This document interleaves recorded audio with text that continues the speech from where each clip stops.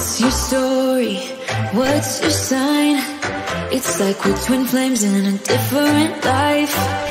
Deep connection lights a spark. It's like you know me in the depths of my heart. We're dreamers. Don't care what other people say. We're living like this could be a final day. We're dreamers. Don't care what the others say. We're doing this in our way. We come alive in the nighttime. Something about how we dance in the moonlight. That look in your eyes, it tells me that you want me and all my loving. We come alive in the nighttime. You and I, we come alive. We come alive. We come alive.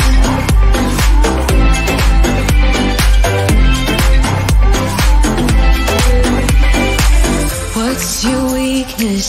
What's your type? Somehow I wanna know all about you. Deep connection lights a spark.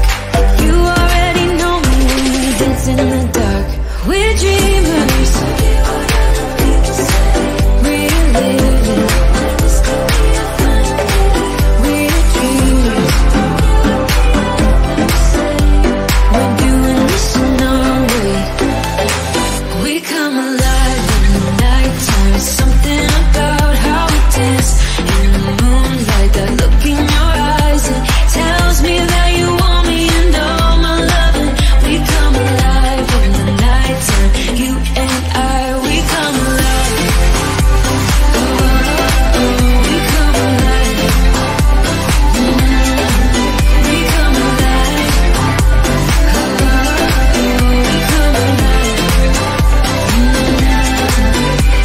Tell me that you want me. I can see you want me by the look in your eyes. Tell me that you want me. I can see you want me by the look in your eyes. We come alive. We come alive. We come alive in the nighttime. Something about how we dance in the moonlight. That look in your eyes, it tells me that you want me and all my loving. We come alive in the nighttime. You and I, we come alive. Oh, we come alive. We come alive. We come alive. We come alive.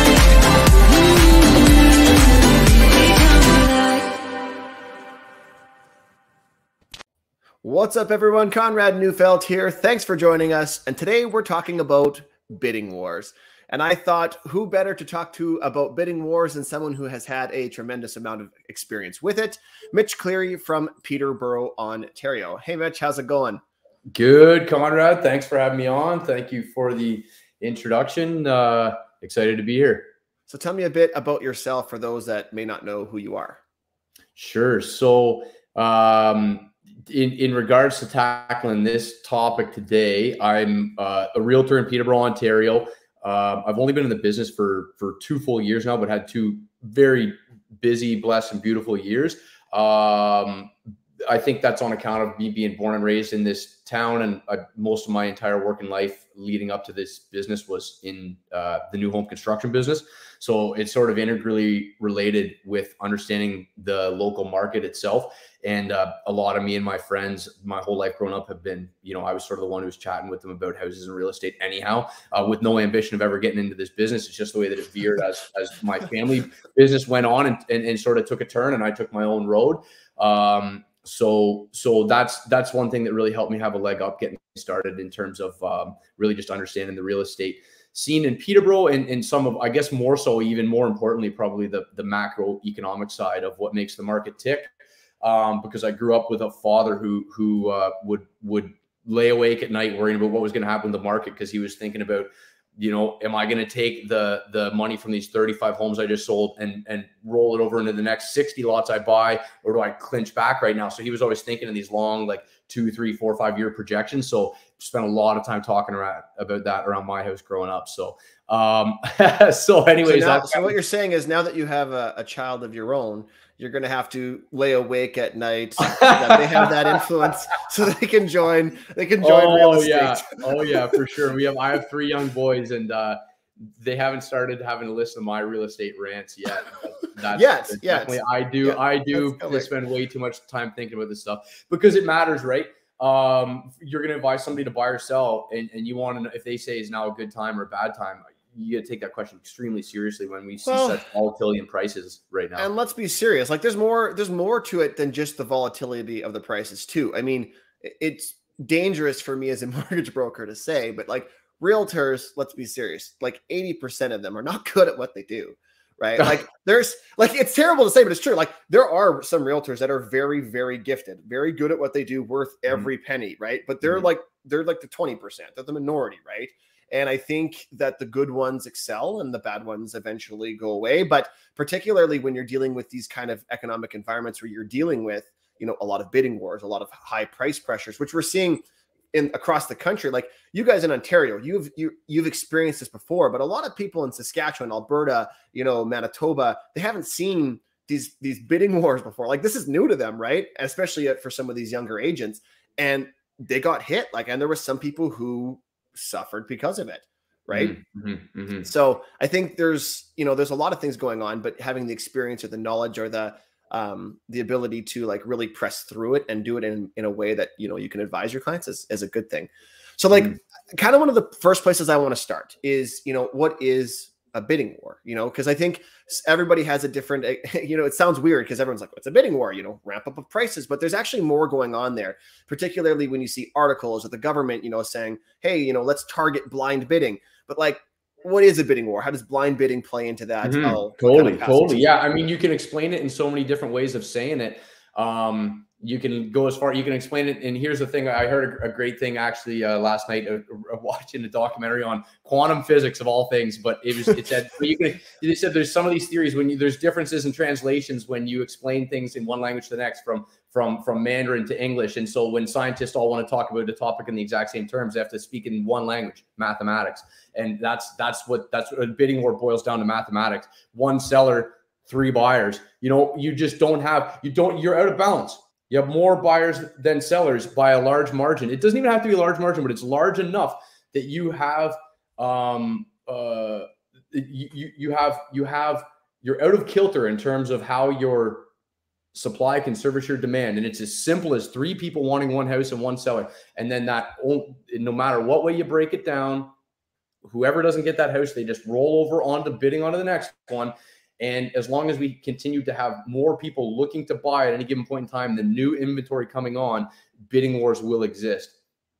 So do you feel like the blind bidding though? Because that seemed to be like the darling thing to go after as far as like the, that's the reason why it's the bidding, it's the blind bidding. Like, how do you feel like that impacts it? So I think that the blind bidding, it is a very important topic. But so this is actually a pretty large topic. So I'm going to try and break it down into a couple of sections here, because there's actually a lot of meat on this bone, more than a lot of people think at like a glance. Because I spent a lot of time thinking about this. And basically, one thing I want to say, that you said something earlier that already dovetails in this conversation, is that the bidding wars are relatively new out in your neck of the woods in Saskatchewan and some of central Ontario, central western. Obviously, it's been on the west coast for quite some time. Because BC and Ontario are the hubs of the bidding wars. But the fact that you guys are just seeing it now, and it's been going on for years here. I actually sold a house in Alberta, in Red Deer, Alberta. Probably about a year and a half ago at like a $40,000 loss, and I'd owned the thing for 7 years. So how do people go ahead and say that? Because the biggest thing is the bidding wars, the blind bidding wars. It's the realtors. Basically, painted the realtors out to be the enemy here, and that it's this whole construct that whereby they can get the most money when they up the sale price, they get more commission. But it's such a faulty notion, because realistically, Freakonomics actually did a good segment on this on one of their things on Netflix. But in terms of pure incentive, just on this exact section I'm about to talk about, is that the incentives for a realtor are not to get the most price for a home; they're to get the transaction completed and done. Because 100%. marginally speaking, to get an extra $20,000 on the purchase price, or even another $50,000, it might represent an extra $2,000 on a commission that's already $15,000. So to push that much extra harder, to push when you might lose a deal, the incentive actually doesn't exist there to get the most money for people. Yeah. So it's just the incentive is more rigged for realtors just to get the job done, get the deal done, get it closed.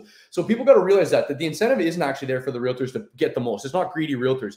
Greedy realtors would try and just get a medium amount of money and get the deal done as close, as quickly, as reliably as possible. But a lot of times the sellers end up taking the one that's the most money, just because it's actually the seller that wants most money, because that's logically human nature. Why would you take anything less unless you thought there was a reasonably high probability that person would not follow through on closing on the deal, in which case your realtor would probably advise you that anyhow. So it's a natural progression that the most money is probably always going to win. Yeah, as a seller, I mean, it's a no-brainer. You take the highest amount of money driving goal.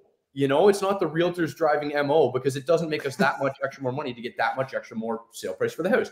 But what I want to go back to is the fact that in a market like Saskatchewan, where you guys didn't have bidding wars, they've been going on here for years. Okay, so what's the difference? Are the realtors in Ontario just greedier than Saskatchewan ones? Did Saskatchewan ones not come up with this in time earlier? No, yes. The fact of the matter is sorry.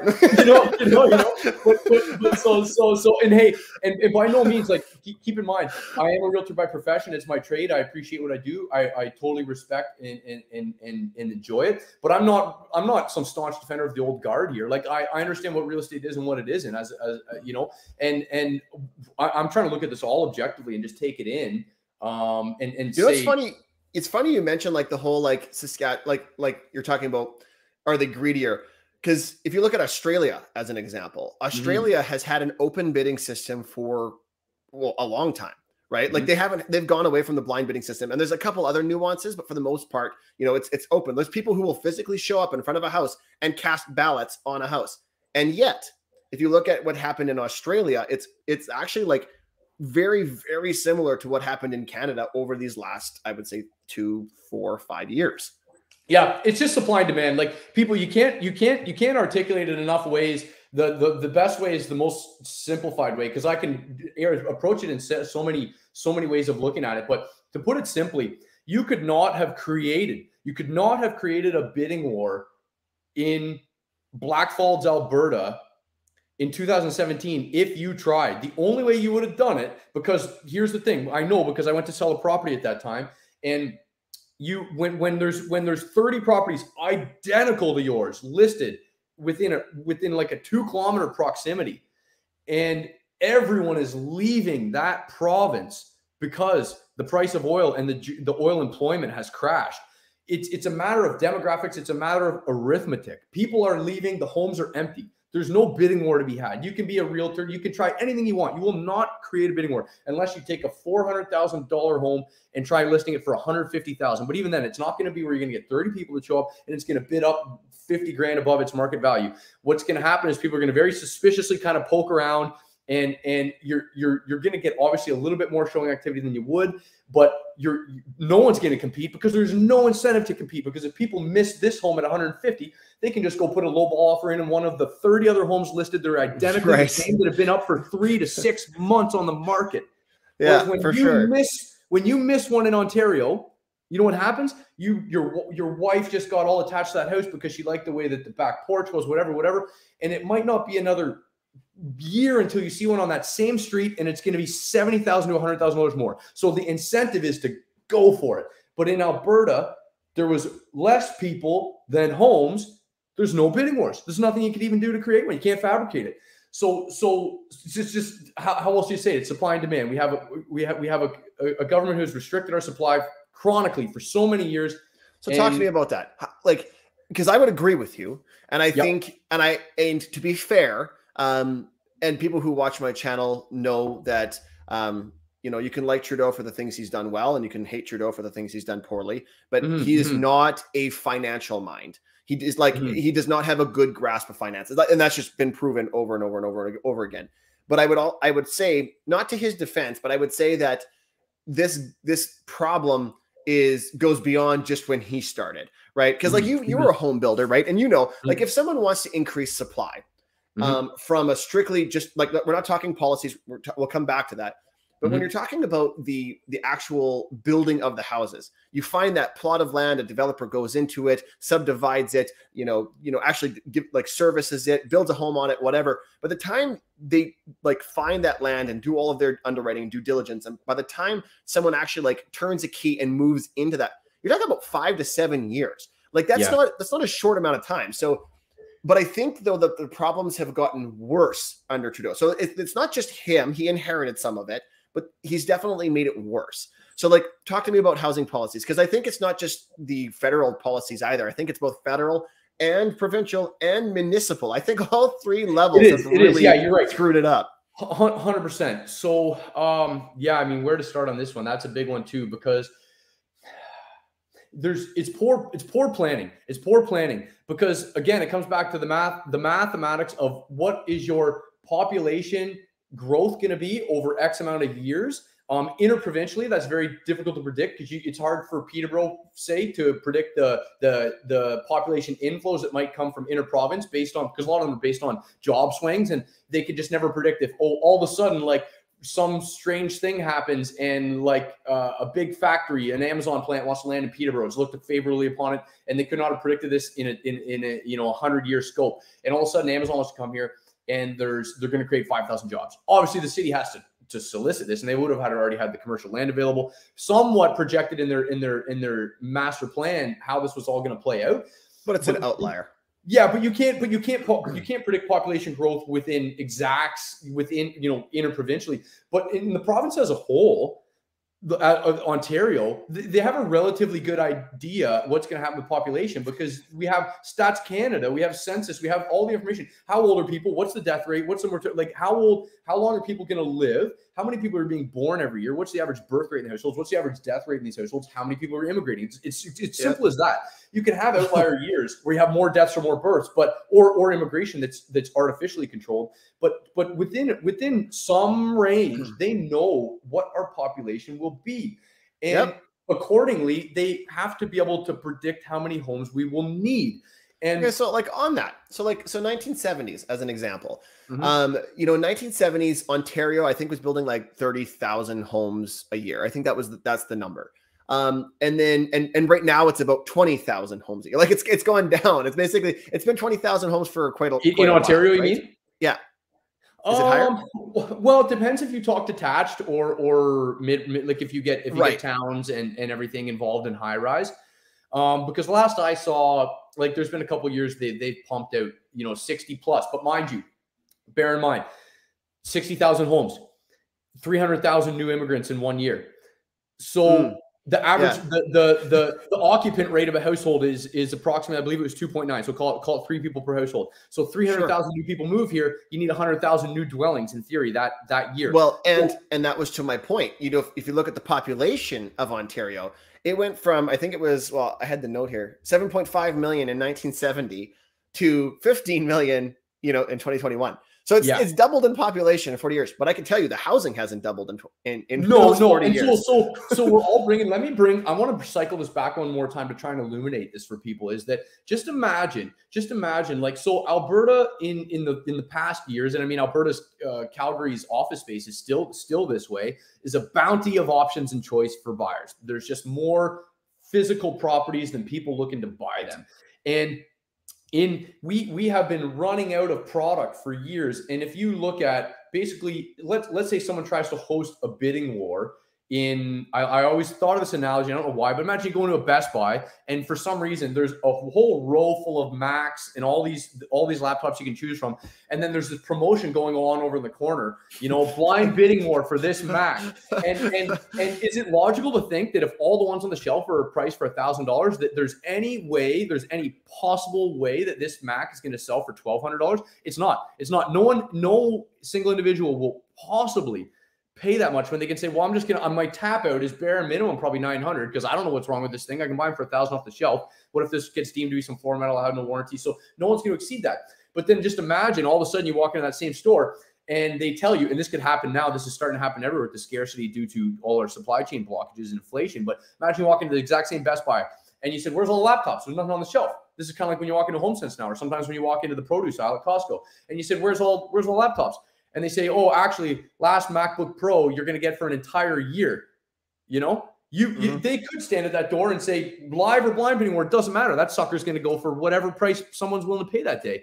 And so the whole reason that these bidding wars are happening is because not because of a systematic error in the mechanism of the selling. It's the mechanism at that final point is so far down that road where if there's only one Mac left, that's anyone's going to try and capitalize on how much they can get for it. So let's talk about this, because there's more than one actor and actress involved in this story, right? And the government is obviously part of it. And so let's say the government really truly did, screw up. They didn't forecast the proper growth. They didn't forecast the proper, whatever, right? You still have builders who, in theory, like put the shoe on the other foot. You got a builder. They go, wow, all this growth and all these bidding wars. I want to become a builder. I want to build more homes. And yet they're precluded from doing that, right? And so there's a lot of red tape. Now in Saskatchewan, it's different. We're getting more red tape. In Alberta, there has been more red tape in recent years. But I feel like Ontario is just a beast in its own, right? Yeah. So actually this tips onto a very beautiful, beautiful topic, because this gets to the heart of it. I thought long and hard about this because I was actually supposed to be doing a podcast a few weeks ago with the Rockstar Real Estate Group. I don't know if they run an awesome podcast and YouTube channel. If you guys haven't, check it out. Amazing quality of information. But I was really trying to dive deep into this because I knew we were going to get onto this topic when I went there. Here's the thing: is that the NIMBYism is really because politically, yes, you have on the federal, you have the provincial, and you have the municipal level. But here's what I've noticed is that there's a duality in people's own line of thinking. People who are liberal on the federal level, they think, yes, pro-immigration, yes, pro-benefits and subsidies, basically like pro-inflationary pressures. They at their municipal level, at their own home, on their own street, on their block, they show up to council meetings and say, no, I don't want that tower at the end of my street. Because it's going to decrease my property value. So you have the same person who's acting liberally on the federal stage. They're very conservative when it gets municipal, but the rubber meets the road at the municipal level. That's where construction happens. So when you have people that bring out the pitchforks every time some new project goes to get passed in their neighborhood, so NIMBYism is really, really, really what's at the heart of this whole thing. It reminds me of like the 90s when everyone was like, nuclear power, that's the way to go. I think it was 80s or 90s. Nuclear power, that's the way to go. And like they did a study on Canadians, and Canadians were like, I can't remember what the percentage is, but it was like 80% of Canadians want a nuclear power plant, but like nobody wants it in their nobody wants it near them. Everybody wants it, but nobody wants it in their province. It's like, how do I say it? Imagine there's someone in the gym that's like, hasn't been there in like 4 years, for however you want to envision an out of shape person, whatever you want to envision it. I don't want to isolate anybody or alienate anybody. Imagine there's somebody that clearly just, you know what I mean? Whatever, dad bod, just whatever. They're walking to the gym and they just start lecturing everyone on like, people got to start working out. They're not healthy enough. They're all dying. You guys got to keep going harder. But he never goes. So these are all these people. So many people are like pro growth, pro immigration, and also pro environmental protectionism, which of course we do need. You know what I mean? There's overwhelming evidence starting to come in about everybody. I'm a bit of an environmentalist myself at heart. I really am. I appreciate all nature's beauty, and I don't want everyone to act like just I have a building background. That's not my MO is build, run over all the land. But here's the problem: is that the same people that want to protect the land, they want more people to move here, but they don't realize that for people to move here, we have to build dwellings. And to build dwellings, we need the land. And in some cases, you don't even need the land. In some cases, you just need more density. So you need high rise. But in a city like Peterborough, we see this all the time where people do not want certain heights of buildings. No. I don't want some 6-story high building on my street. I don't want it on my street because it'll block the views. Well, then what do you want to do? Do you want to use up 6 plots of land instead? No, you don't, because you're the environmentalist. So it's the same guy in the gym. Well, the infrastructure. That's the infrastructure. So and the use of the infrastructure, they're having to build new infrastructure, stretch it, build more. So it's like this guy who never goes to the gym and they're yelling at everyone that they got to go. It's people have got to be pro housing in their own backyard. People are pointing a finger. Everyone's doing it. Everyone's pointing a finger. And they're not like, yeah, put that tower in my backyard. So that's the crux of this whole thing, because the municipalities can't get it through, and the federal government can't force the hand on municipalities, because municipalities have their own unique issues and mandate to deal with. They have their own budget, and they just there's where there's a bit of conflict in that, right? Because as a municipal leader, and well, even as a federal leader, you're stuck at the will of the people in a sense, right? Because if you screw up enough things, they just won't vote you in anymore, right? Yeah. Like so if you go into a certain municipality and you say, hey guys, we're going to cram this place with a bunch of new houses, people will be like hell you are. My street's going to get too busy. My kid isn't going to be able to play hockey on the street or bike on the road or cross the street without looking, or we're going to have to decrease the speed limit or whatever. Yeah, right? Like that interplay of the political balance, right? That's right. And so what ends up happening is people are all like, we want more houses. We want houses to be affordable, but then are also at odds with, like, it's conflicted, right? And it's not to say, like, it's just not an easy answer. Like there's just no, it's a very nuanced, situation. So I think of this more like, I thought of this analogy this morning, because sometimes, like, I can be a little hard on our current government, but I do sympathize. Like, no one knows what the guy sitting in the big chair shoes has to deal with in a day but him. Like, the Trudeaus, the Harpers. Like, man, I take my hat off to anybody who can just put up with people for that long. I wouldn't want their job. We get 5 bad YouTube comments. It's like, like you have one bad review from a real estate transaction. These guys got to deal with so many opinions. They're trying to please everybody. It's such a difficult job. So as much as I do knock on our current government, I take my hat off to any government for being willing to represent their country. But what I would say is that this is, sometimes we can be so hard on them because we think of the government as though, like, they are steering a ship and we're all on it, or like we look at it as like they basically have control of the weather, and it's like, oh, interest rates, like throttle up the this a little bit, throttle that down that a little bit, and like incentives over here and incentives over there.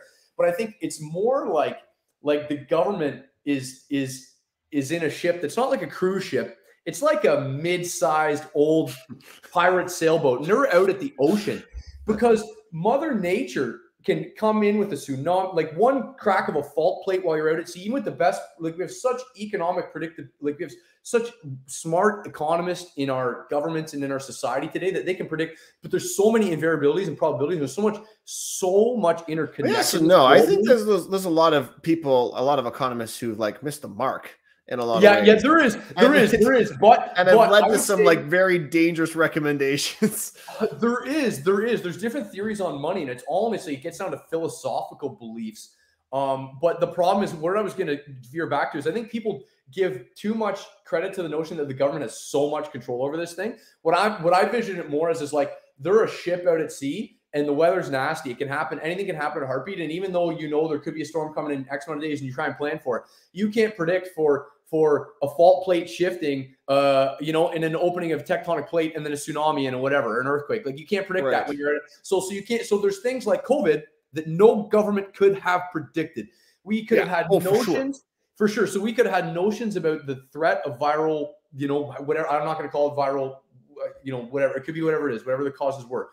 You can theorize about that all day, but you cannot predict the timing, the severity of an event like that. So the government is funny though. Like on the COVID thing, I actually predicted that housing prices were going to go up because of COVID. I was wrong as to the reason why, but I predicted, because in my head, I was like, okay, what's going to happen is there's going to be a ton of people stuck at home, unable to go buy properties, look at properties or whatever.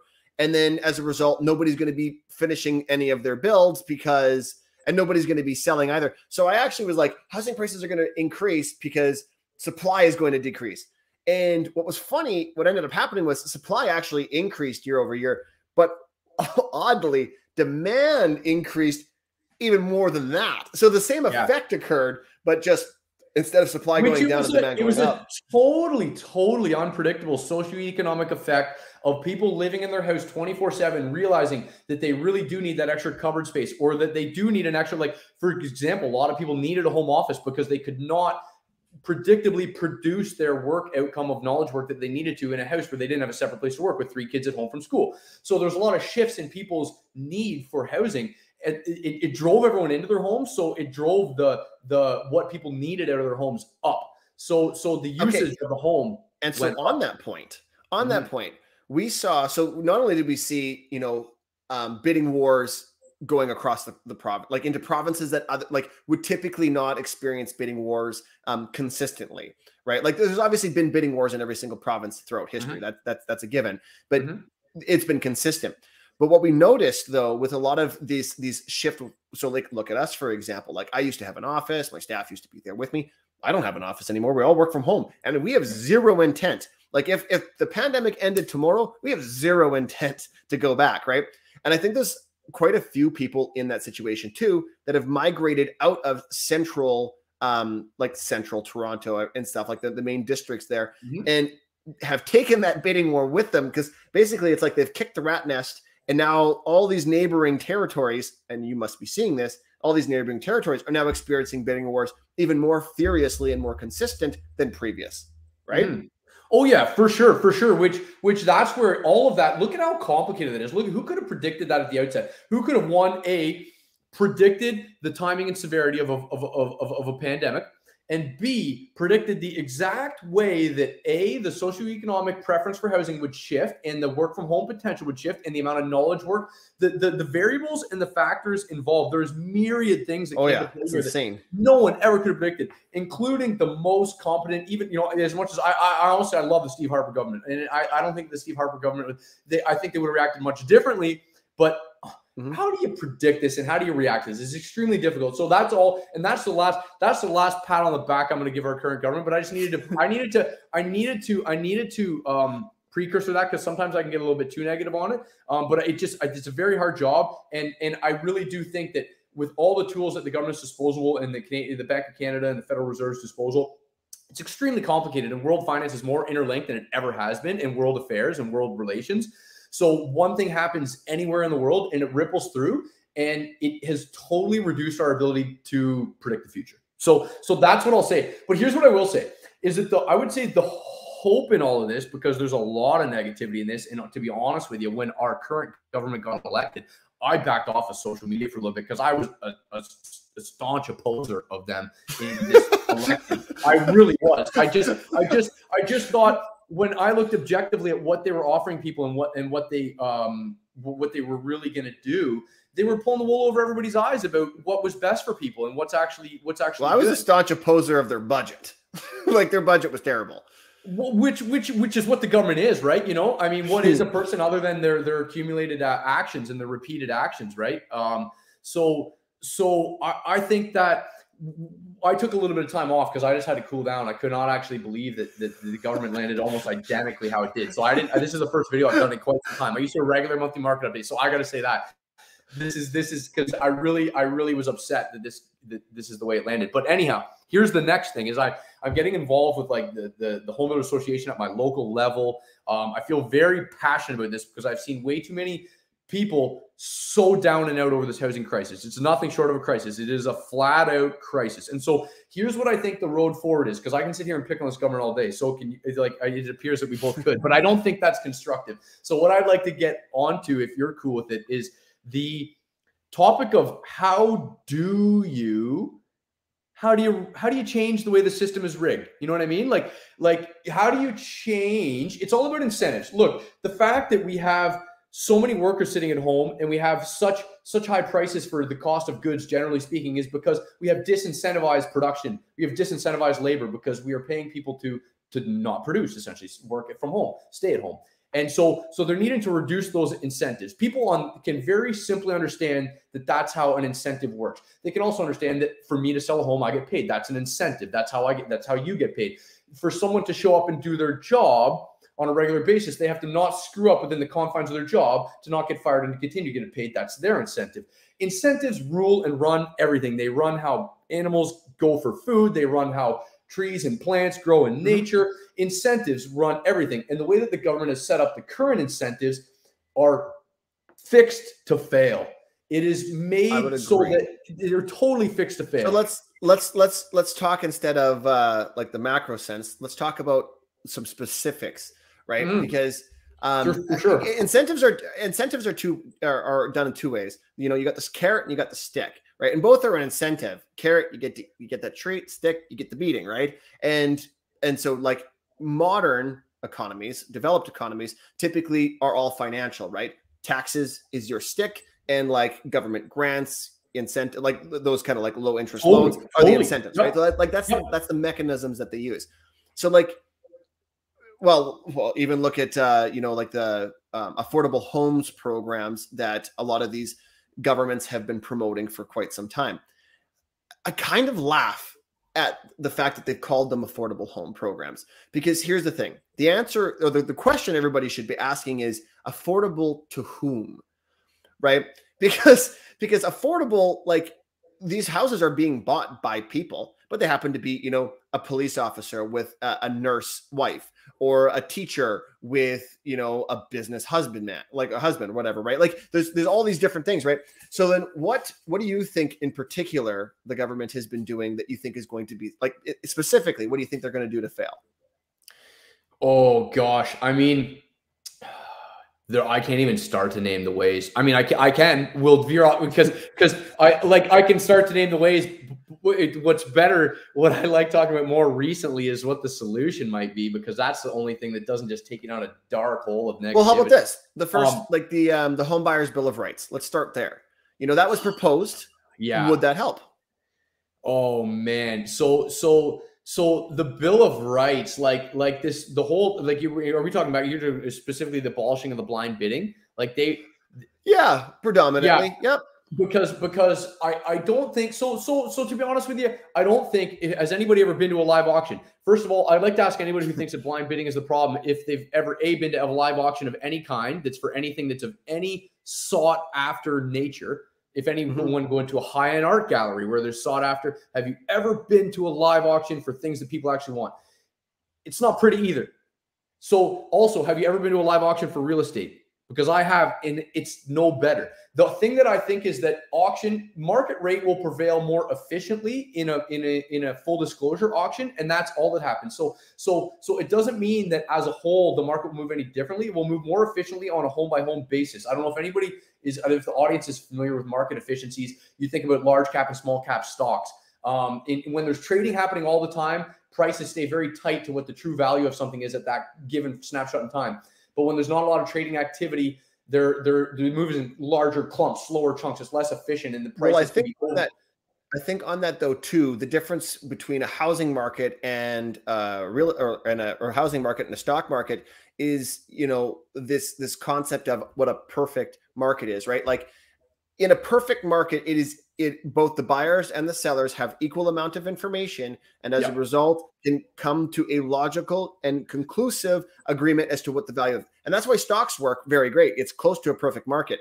Everyone's And so all I want to say to that point, Conrad, because you nailed it. All I want to say with that is that what market value doesn't change. It's just how efficient people are at staying on market. So here's the thing: is that having in my opinion, blind bidding is just a little bit less efficient. So some homes are going to sell over true market, some are actually going to sell under, and I've seen that, and I know that because when there's only 3 offers, it doesn't go as crazy. It's kind of this crazy function of numbers when there's like 20 offers, where it gets into this whole new wild card territory, where sometimes when there's like 3 offers only, it'll actually sell below what I would deem to be the statistical mean, average, or true market value of that property. I've seen ones where I can point and say, hey, look, it only got 3 offers. It definitely sold under what I thought it would. But then you'll have ones that go way over. But I think in a live auction, just more of them will land exactly right on what they should have, exact market value, which in a sense, I suppose is more fair. But what people got to realize is that it's not going to reduce the fact that the graph is still going like this. In blind bidding, some will go over, some will go under, some will go over, some will go over. A transparent bid, they'll land more on, but the fact of the matter is still that the line is going up, up, up, up, you know? Yeah, like I had someone explain to me once upon a time that the real estate market is like a yo-yo on an escalator, and that's been like my favorite analogy ever, right? Because it's got its ups, it's got its downs, but it's kind of always going up. You know what I mean? Yeah. So So so with the Bill of Rights, there was obviously more there. There was trying to make sure that people I read that thing when I read, and I'll tell you what, I put out a video like a week before the election was finalized, and I read their Bill of Rights. And I put out a video kind of going on blast and all that stuff. And then once I got elected, I'm just out. So if you know any more about the Bill of Rights, I'm happy to converse about that directly. Well, how about, so here's the specific point. So like they were talking about, and last week we had Matthew Pfeiffer from the Bald Prairie Real Estate YouTube channel on the show here. And we had, you know, we were talking kind of a bit about blind bidding, because we were talking about some of the TikToks that were surrounding that. And, you know, he said, when it comes to inspections, because I'm a big advocate that an inspection should be like an absolute must. Like when they said, hey, inspections will be mandatory, he actually brought up a really, or there, you have a legal right to an inspection. He actually brought up a really, really good point in how it was worded. And I went back and I reread it and I was like, for frick's sakes, he's right. Because the way it's worded is you have a legal right to a home inspection. I'm all for that. And he responded with, but Conrad, we already have that legal right. And I was like, shit, you're right. They're not saying it's required. They're saying it's a legal right, which you already do. But in a bidding war, everyone waives that legal right. Was that Matt who found that? Yeah. That's Matt. As soon as he pointed that out, I was like, frick, he's totally right. So technically, they're like, the Bill of Rights, you know, you'll have a legal right, but they're essentially just promising you the thing you already have. Yeah, so for sure. And so when it comes to though like not necessarily the Bill of Rights, but inspections and stuff like that, if there was something that was like, hey, everyone is required to have an inspection on a home, you know, would that slow things down? Would that change the bidding war situation? Would that no, you can't, like, it's like this. There's a river flowing, you go to throw a stick in it, the water goes around, it's got to go somewhere. The people trying to get to the homes, they'll find ways around it. People will, they can't just mandate these things. They've tried to do this so many times. For anybody who's interested, I'm going to show you, there's a beautiful book here. Let me see if I can find a copy of it. It's called Landlording in Ontario. I give away copies to people all the time. Landlord in Ontario. It's by a fellow named Christopher Seep, who's the head of the Durham Landlord Tenant Association. And he goes ahead and chronicles very nicely in his opening chapters about the exact correlation between the federal and provincial governments mandating of rent increase limits and the simultaneous cease of construction of new apartment buildings. So they try and do this thing. No, you can't do that. And what happens? They say you can't raise rents. Well, all these big companies are building apartment buildings. They say, well, we're out, we're done. Yeah, well, rent control in particular. Yeah, rent control in particular has always been tough. Like, it has been well documented in all modern economies across the world that a moment the government institutes some kind of rent control, you've got reduction in supply, you've got. But I would say, further, Conrad, it's not just that. You can look at all these individual examples, but they all fit into the category of government mandated regulations that do not actually create any real incentives. They're basically like a potential a proposed blockage of something. You can't just do that. You go to a river, you throw a dam in there, water finds its way around. People going to homes is an unstoppable force. And you try and put in this mandatory home inspection thing, and all of a sudden you get one. It's just they always try and fix it with these little patchworks. They got a boat with 1,000 holes in it, and they're trying to throw patches on. You need incentives. So let's go back to that as a wrap up, because I think this is the most important thing. Is that I've talked a lot about this with people locally, and we need to come up with some sort of system whereby the federal government, when they're going to mandate these densification criteria on municipalities, if they're going to say to Peterborough, if Ontario and Canada is going to say to a town like Peterborough, you need to densify X amount within the next how many years, you need to use less land, house more people, you need to build up, and you need to up your quotas of new permittable available land. How do they do that? That's where this is where it all comes to now. And I believe, that we need to have some form of system whereby there is a direct reciprocation of resources based on met quotas for new housing. So, for example, how do you get your dog to do something? How do you get your kid to do something? You need to. Well, I can't get my kids to do anything. How do you? For me, if I'm getting a new client, if I have a new client and I want someone to sign a contract with me, I give before I take, I give before I ask, or I give for sure when I ask. There's always has to be a simultaneous reciprocal exchange. And so I would say the federal government, the provincial governments need to come up with some sort of system whereby they give out federal funds allocated to infrastructure, specific money towards the specific neighborhoods who are going to pass the developments. It's not just Peterborough. It's North Ward, West Ward. So you're talking about, you're taking it like even sub-municipal. Like you're talking about like, you're talking like basically suburbs. Well, the municipality has to have that. The municipality has. I'm talking more like wards, because they're actually controlled by a ward councillor, and there's actually a representative there. You can't do it where there's no organized representation, because there's actually no government. There's no governing body there. But when you go down to the wards in a county, they are spoken for at a regular council meeting. Those people, if someone wants to get a minor variance within the north section of Peterborough, they have to go through, and that counselor, the ward counselor, you have to post a notice in that section of town. You have to hear from the people about whether they oppose that variance or whether it's against, if people are going to allow it. Like we had mentioned before, let's say though you go to the ward and you say, hey, we're gonna densify this neighborhood. We're gonna put up 24 suiter. We're gonna put up whatever, right? And they oppose it. Then what? So here's the thing, right? Because and this is exactly a real thing, right? The answer is here. The answer is here. Where do we have, who decides who gets what when in this world of government giveaways? There's splash pad over here. There's for example, our city needs a new twin pad arena. And they've been discussing for a long time the location of it and how they're going to come up with the money. We also have a canoe museum that's going in with a relatively large budget. That falls under the third funding mechanism. Well, in fairness, Peterborough is sort of the Autonomy River that runs through here is a very historic river, and it does relate back to our heritage. Peterborough has a history of manufacturing canoes. There it is. yeah. Which is sort of back to our roots, our cultural roots. So it's a preservation of history. And Peterborough's a culturally specific town that they want to plant this in. So there's a reasoning for it. But nevertheless, it's got a massively large price tag in an environment where people are asking, why can't money be spent on this thing or that thing? For example, I think that at one point, the potential budget for this thing was upwards of 60 million. But now it's down around, I believe they've chopped it down into the mid 30s. But nevertheless, 1/3 municipal money, 1/3 provincial money, 1/3 federal money. And that's the way a lot of these big infrastructure projects work. They get the approvals from these bodies above them, and then they have to put in their part. But anyhow, I think that you need to start to move towards, if people want provincial and federal money for infrastructure projects, they need to show that we have permit ready, basically shovel ready projects. We want the infrastructure, but we need it because we have houses ready to go.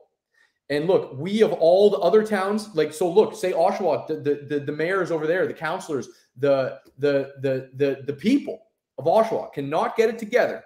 That's a town, half an hour from here that's a little bit larger than us. If those people cannot figure out where they'll put the development, that's fine. They just don't get the money for the new playground, for the new arena, for the new whatever. Whatever town figures it out gets the money.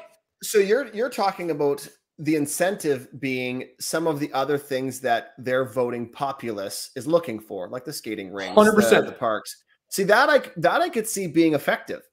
If you tied, the funding for those directly to, and then that actually could be a way of bringing people on board, because if someone's like, oh, I don't want that apartment complex, but the apartment complex comes with a brand new park or like a paddling pool or something. 100%. That's the only way. You need to tie with that. So if you live, say there's going to be, a 6-story building down the road from something that's all low rise, and it's going to bring new traffic to the street. So there's going to be more vehicular traffic. You got young kids, you got them on bikes, you want to do walks. It's going to be noisier. There's going to be more danger.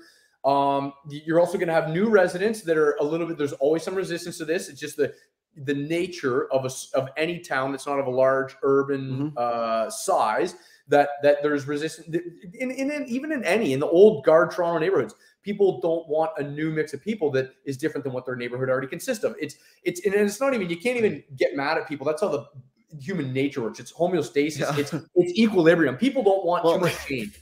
Do you know what's funny? I actually think that the governments, talking about federal, like all of them, quite frankly, have effectively over the last 10 years kind of created a class system, right? Because there are people who can buy homes and people who cannot buy homes. And what I find funny, or not funny, it's actually tragic in a lot of ways. Like I saw a stat the other day that said and I don't know how prevalent this is, maybe that 90% of the first-time home buyers in Ontario had a gift or some assistance from their parents in some way. So imagine you're an immigrant. Which is just that's all just recycled asset inflation money anyhow. That's all. It's just right. But if you're not that's my point. If you're not a part of that system, flopping over from one thing to the next. But if you're not a part of that system, let's say you're an immigrant, or you don't have mom and dad who owned a home. 100%. And so the hard part is where do you land the people who are not part of that cultural class?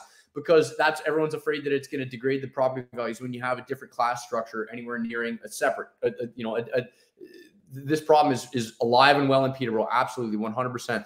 And so of course, how do you do it? How do you blend the middle roads? And just imagine, like, if this is your neighborhood and they're saying we're going to put a sixplex in there, it can't be too far from the mean of what the property prices are in that area, because you just cannot deviate too far, because you will always fail. You just can't have that. You can't have $1 million homes and then affordable project right around the corner. It doesn't work.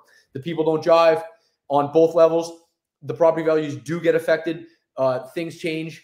Where you need to keep the property values. It needs to be a graduation. You're 100% right there. Low price property areas, and it needs to graduate into. That's just the most realistic way to have it happen. And the realistic way is the good way, because we need it to happen. And so the thing is that if you have these incentives at whatever level tied to, hey, Peterborough, you get 100 building permits ready to go, you get amount of money X for your new, like your gas mains under your downtown are all corroded, or you have no parking, you have no public parking.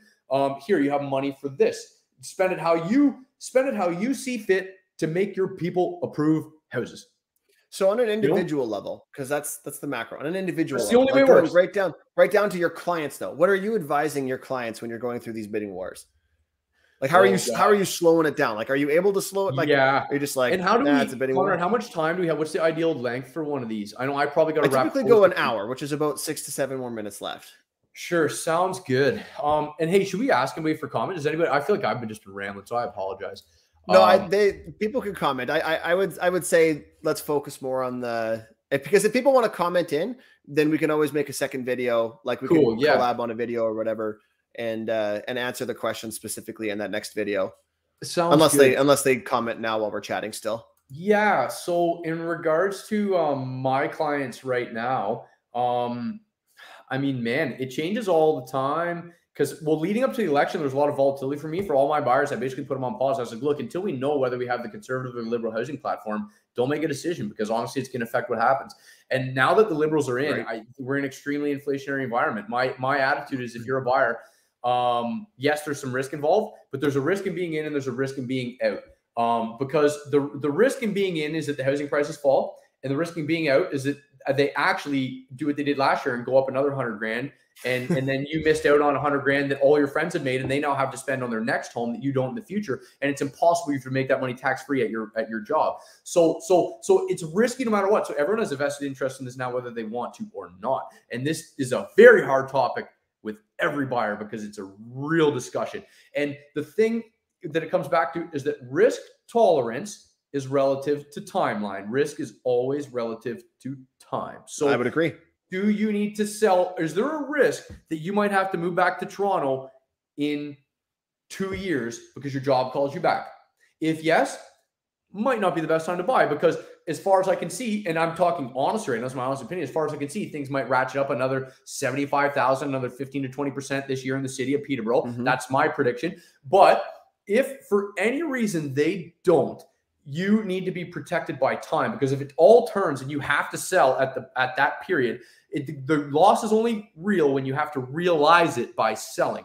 But correct. If you have a 10-year timeline, you're going to be fine, because here is the thing, is that with this current government, if they last their full 4 years right now, what happens is, look at COVID. We had arguably statistically the deepest, quickest, worst unemployment event in the history of North America happen with COVID, and we bounced back in 2 months. We had a little blip in our real estate market, 2 months. Do you know how? Because immediately the government realized we need to stabilize confidence, because money, when you get down to the philosophical thought of what money is It's value in exchange. And if people have to believe, there has to be a belief system in that monetary value and in that whole system. It's the very nature of a fiat currency. When people stop believing in the value of real estate, then what's holding it all together is confidence and belief. And so the government just says, holy cow, let's inject money into this thing. And that's what they did, and they saved it. And they learned their lessons from the 2007, 2008 subprime crisis, where they put out, at the time, was an unprecedented bailout package. But at the time, it was also an unprecedented speed that they put it out at. But arguably, it was too slow. It was too slow. Look, they could look at how quick the unemployment dropped in Canada and in North America, and look at how quickly they recovered the markets. We had a tiny little blip for 2 months, and then all of a sudden the prices skyrocketed. They injected liquidity at historically record amount. They slashed the interest rates. They had CERB going out like it was an ATM that nobody was standing in front of, just printing out money. They just said, we have to save the confidence. So they did it. And what's going to happen if it crashes again? What happens if, because the only reason that I would say that it could crash right now, and a lot of people agree, and I talk to a lot of smart people about this consistently, obsessively, is it's something to do with the financial markets. Arguably, there's asset bubbles all over this entire. Well, there's definitely asset bubbles in all of your equities, right? Like equities. Your the equities are all in bubbles. Exactly. Sure. Everything's in bubbles. Everything's in bubbles. So the problem is that all it takes is one collapse of confidence in the equity market. We have some GameStop. We have some, you name it. There's just some crazy announcement about a government ban on crypto technologies, and there's a flush. And any distortion, and historically speaking, when there's a banking collapse, when there's any credit collapse, real estate collapses in kind, because real estate is dependent upon the flow of large amounts of capital. And here's why I think your timelines situation makes, or your timeline comment makes a lot of sense, particularly the longer you can stretch it out over, the less your risk truly is. Because once again, even if there is a dip, in theory, it should recover, even if you last long enough. Yeah, it's going up. But, it's in a way, but it's going up. Yeah. But it's funny because, you still have a lot of people who are actively trying to buy homes and stuff like that. So even if there was some kind of collapse, I actually think that it would be a flattening of the housing market, not a crash, because you still have so much pent up demand and so little supply that the crash would reduce the demand. But I don't actually think it would reduce the demand below. No, I agree. I totally agree. Issue. I totally agree. And look, here's two things to back that up that are major real factors. Is one, we have a government that philosophically thinks about money a totally different way than any government that we've seen in recent history. We have Chrystia Freeland, who is drinking the Kool-Aid of really, she believes in print and spend. She is Keynesian to the core and beyond. She is print, give. And so we have an inflationary-minded government. So this government's immediate response, say interest rates have to go up. For any, they do. Just to curb generalized inflation. And when we all know they do. I'm going to take away the mystery here. Interest rates are going up. We can't even get into that because that'll be a whole other topic. But to curb the generalized asset inflation going across all product classes right now, the interest rates have to go up. They have to curb consumption. But what's this government going to do if there's even a waffle, even a little in the real estate market confidence? They are going to do whatever it takes, say whatever it takes to prop up that confidence, whether it's specific targeted money at home buyers, or as you've probably already, like I read in your intro, which was a great thing, that the amortizations in Sweden, they're up to 102 years. Tell me how, if they have to up the interest rates, explain to me how it's not going to be just a matter of a month before the government comes up to the podium and says amortization is extended to 30, 35 years to regulate the housing cost. Yeah, to be honest, I actually think the amortization, they should have left it. It shouldn't have been 25 years. It should have been 30, 35. I think there's other things they should have changed, but yeah. For sure. So here's the thing. We have a government that's so pro-spend, pro-liquidity, pro-growth that if it wobbles at all, if the global financial markets wobble at all, if they see anything wrong, they're just going to throw so much money at this thing, more than you ever even thought conceivable, to save it. They will not watch it go down on their watch, or they will attempt not to. But here's the thing. You have hyperinflation issues that can always round about. But I'm more concerned about stagflation than hyperinflation. Well, here's the thing. Stagflation and hyperinflation are very, very, very tricky topics. They're very deep, very, very complicated topics. And I obviously can only scratch the surface on them. But what I do know is that when hyperinflation really comes to a collapse in a head, and when it actually pops, when a currency collapses and when assets collapse, is when people lose the confidence in that asset or in that currency. So when you look at the classical, Argentina has had in hyperinflation several times. Germany has had a hyperinflation. Zimbabwe, there is countless cases of hyperinflation where currencies actually got basically abandoned and restarted. But what happened is that people lost confidence in that civilization, that culture, that government in general. So they abandoned the currency, but more they abandoned the belief system and the democracy there. Because when you have these third world countries that had a currency that they tried to hyperinflate it was normally based on some kind of corruption, which it's arguable that that's happening with our government now. But I will say that the thing is that on a global scale, Canada is still viewed as such a peaceful, great place to live, that even if we hyperinflate to the moon, globally, we are on the map as like a Sweden, a Switzerland, a safe haven, a political safe haven, a government safe haven. You know what I mean? So I think that people will not lose faith in Canada. At least I don't think. Well, here's a fun fact, though. Maybe not, because there's a book out there, Currency Wars. It's actually it's a really good read. It's interesting, but he talks about how the fact that there are only a couple countries in the history of the world that have not declared bankruptcy.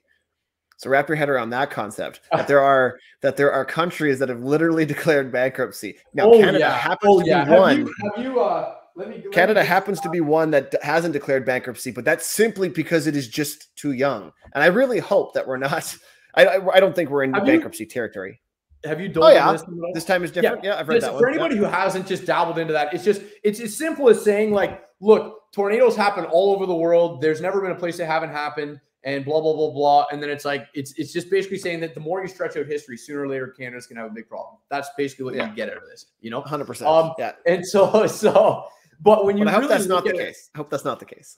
We got to hope that's not the case. And that's where the government needs to stabilize people's confidence in their ability to repay and service the debt. And that's really what that comes back down to is it's no different than if you have a spouse that's got a credit spending problem or something. People, or just say you have a kid that needs money all the time. Dad, I need a bit of money for that. I need a bit of money for that. But you know that he repays you. But then eventually, one time he borrows $5,000, he pays it back. Next month he needs 10, but then he asks for another 20, and then whatever. And then instead of buying more lawn gear for his lawn mowing company, and you realize he's not making investments in his business, he's not spending your money in a way that he can make more money. He's just going out on trips. You want that? I want to go to Thailand. I want to do it. And all of a sudden he's taking more money. You're like, wait a second, he might not repay me. This might not come back. And I think that. I think that people's faith in Canada to ever balance the budget, obviously this current government is foregoing the thought of ever balancing it. That's gone. Yeah. Well, and here's the thing though, to that point though, I wouldn't want them to, like for instance, like the conservative government had said, we're going to try to balance the budget in 10 years or whatever. And I looked at the numbers and what had currently been spent. And I'm like, that's too fast.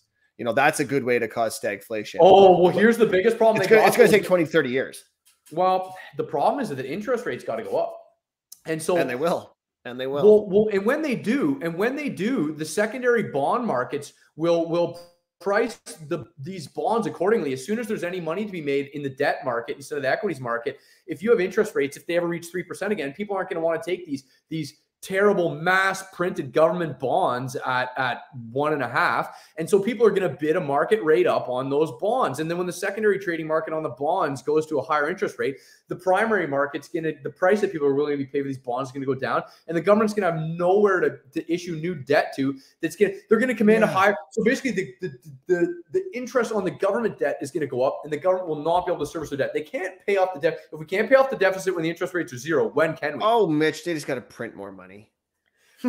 See, that's the problem. Is they got to ride this thing out to the end, and that's what scares me. Is the thought, because it expands, it can't stop. It has to keep expanding. You either balance it, you get rid of it, or you expand it, and it can't expand into infinity. So the thing is that the timing of a collapse event, because there will be if they continue to expand it and they do not even attempt to balance it, there will be a collapse event. It will be massive. It will be chaotic.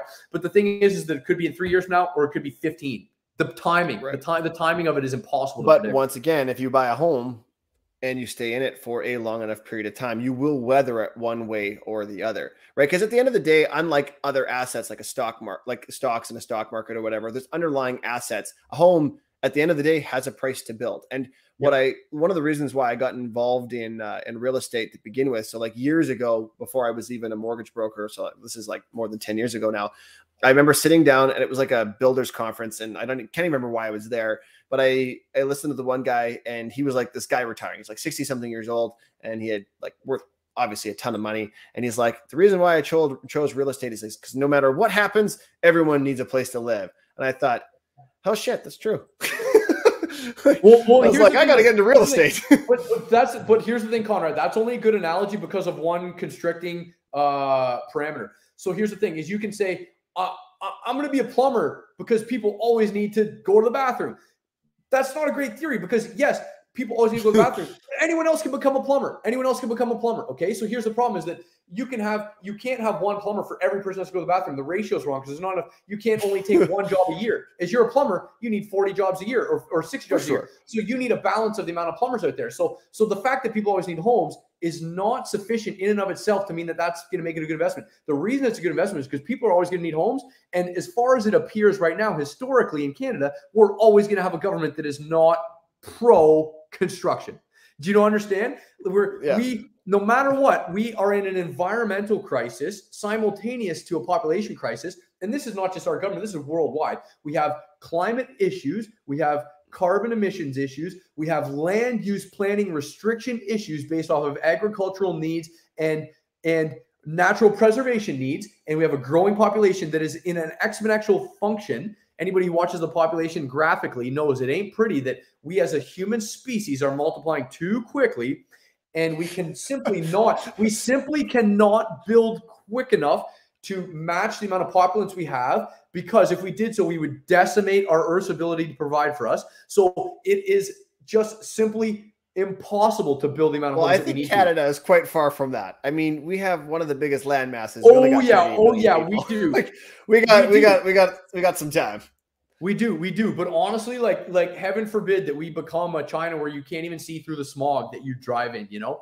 And it can happen so quickly how quickly air quality and everything can get turned around, right? So I think that if people are being realistic, the fact of the matter is that more people are going to have to live on less land because we have to conserve our land. As a people, as a human species, we have to conserve our land. There's just no way around it. So what that means is that in the long run is that we will live in smaller homes on less land up higher. So every detached dwelling that you buy right now will, in the long run, if you could project 1,000 years out, imagine so many of these single family homes. California actually just recently passed statewide legislation that every single family dwelling can be zoned as a fourplex. That is groundbreaking. Like every single home can be a fourplex.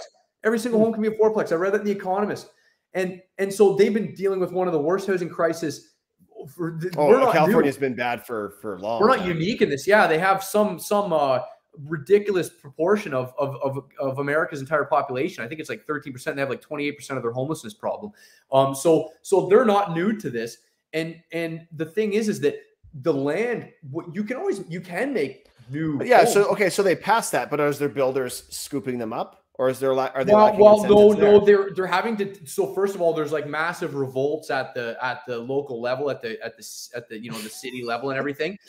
Think a lot. Look at the amount of you got. I have to research that after. I never heard that. It's a very interesting one. They're kind of trailblazing. They're years ahead of us in this crisis, which I also find funny that we try and think that we're unique in doing this problem. We're not writing this book. This book is being written. It's been written in Europe years before us. It's been written in California a decade before us. We're not new to the game in this. This is we're getting into it for the first time as a province of Ontario and as Canada, a country of Canada. But this is not a unique problem.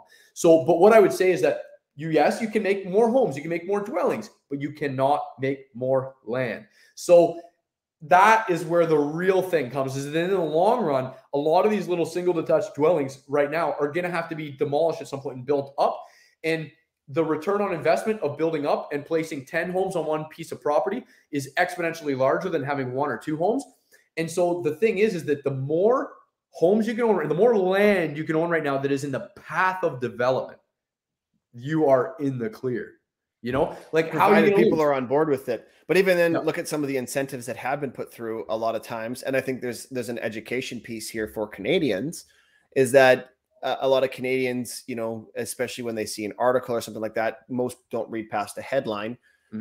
And you know, you see this article, and all of a sudden it's, you know, this government giving, or not this government, previous governments giving builders incentives, and it's like, oh, the rich people are getting the money again, like they're giving handouts. It's like, well, no, like that's what's required in order to motivate the people who can actually accomplish those things. You know what I mean? Yeah. And I mean, the reason I think there's an education piece there. The reason the builders even need incentives to begin with is because the land use planning system is so convoluted that the reason there's not a free market, there isn't really, capitalism doesn't exist within the new construction industry.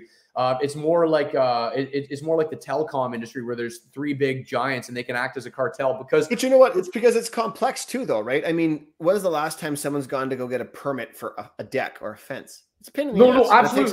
So that's the thing. Let alone when you do a house. It's just systematically, it's the way that it is. The builders that have prevailed in the current market are not the ones who built the best homes, service their clients the best, any of that. It's the ones who learn how to navigate the system of buying land and getting permits the best. That's all it is.